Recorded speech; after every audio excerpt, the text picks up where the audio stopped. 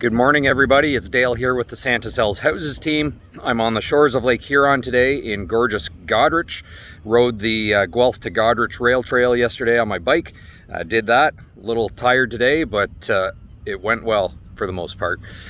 Yeah, check out the scenery here. Got the Beach House restaurant behind me, the old train station, boardwalk, Lake Huron behind me there. Let's flip the camera around. So off in the distance there, you've got the Sifto salt mines. They've got mines that go way out, like several kilometers into Lake Huron here. So a pretty cool spot. Come down, check it out, support your local areas here. Let's get into the numbers. So in the past 7 days in London, we saw 240 new listings hit the system. So that's down a bit. I think we're starting to creep into some typical summer numbers where listings, it's still steady, but it's not as busy as it was in the spring or as it will be in the fall.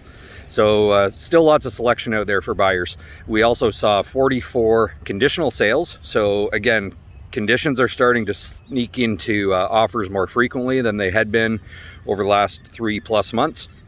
So that's a good thing for everybody. I think it is creating more of a balanced market in that sense. And we had 140 sales. So still the new listings are outpacing the sales by about 100 plus, give or take. So that means we're still gaining inventory.